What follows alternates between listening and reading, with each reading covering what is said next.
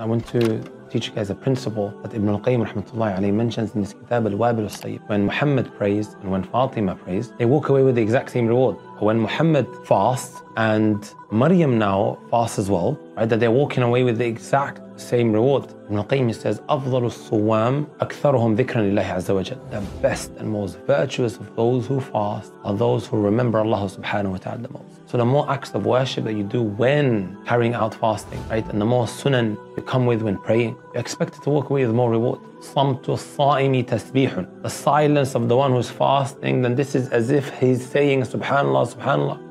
وَنَوْمُهُ عِبَادَةٌ. And him sleeping is an act of worship. Then this is actually extremely weak, my brothers, says this narration. And we can't rely on it. You have to come with acts of worship. You have to try your utmost best. As for just killing time, as they say, while fasting, my brothers and my sisters, that's not how we work. May Allah bless you all.